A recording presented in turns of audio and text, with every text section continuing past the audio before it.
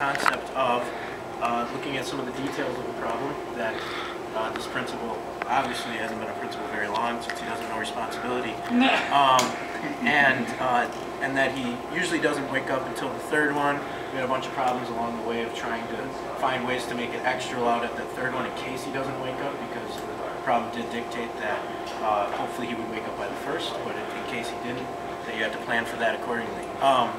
So our concept was that starts out that by him waking up, what happens is just by him pressing the button, it triggers the ball to start just rolling off of the snooze button itself, and it starts continuing down a ramp, hitting little triggering mechanisms along the way to pop a balloon every 15 seconds, with finally hitting a mouse trap, which will knock a balloon off a table and onto a bed of tacks on the floor, which is also the fail-safe mechanism for in case balloons didn't get him, but his wife finally nudges him out.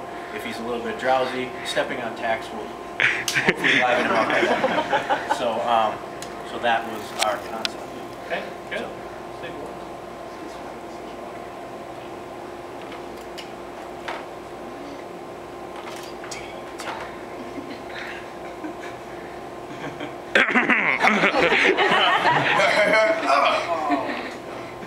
The wife's still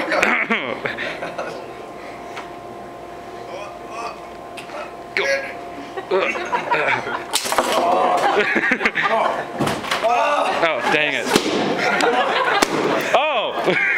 And we decided as a fail-safe, in case with the purchase of this device for the alarm clock, that 4 of us would come to his house with balloons and pop them once every 15 seconds.